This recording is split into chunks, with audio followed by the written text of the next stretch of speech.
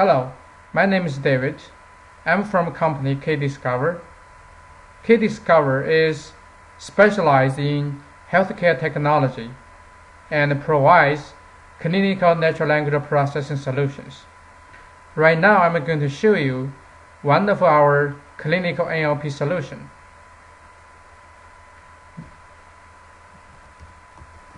The program is going to run with this batch file. The NLP engine is integrated with SNOMED CT terminology.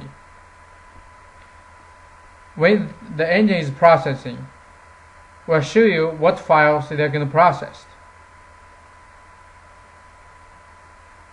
Their full discharge summary report are going to be processed, 3 mammographic reports, and 3 radiology reports.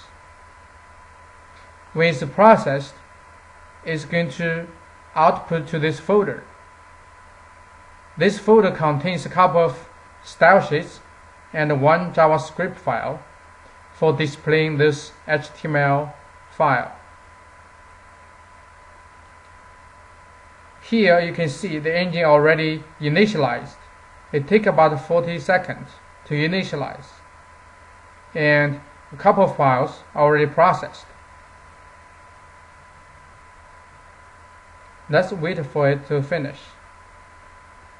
You can see here there's about 23 seconds for 10 files, which is about 2 seconds per file.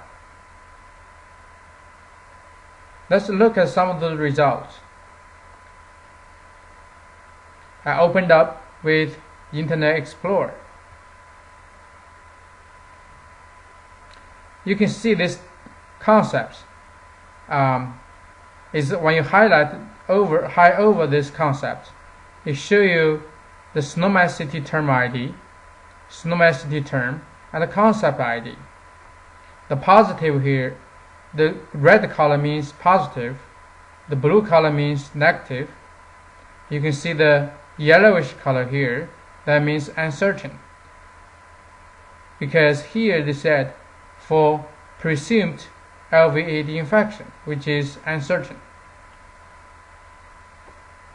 We'll look at another report opened up with Internet Explorer.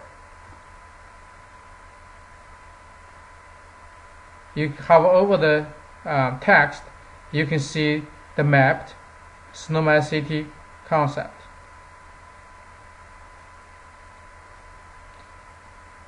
Let's look at some of those mammographic reports.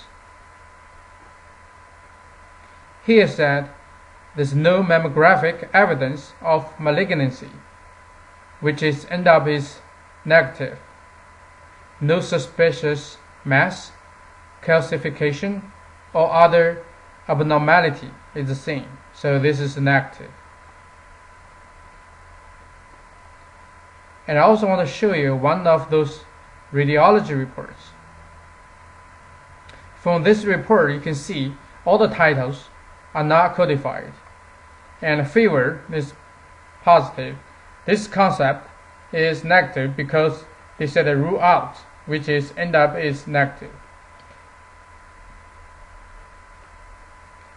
This is mild scoliosis. This is a disorder. So that's how our NLP engine processes those documents and generates those HTML files. Hope you enjoy it.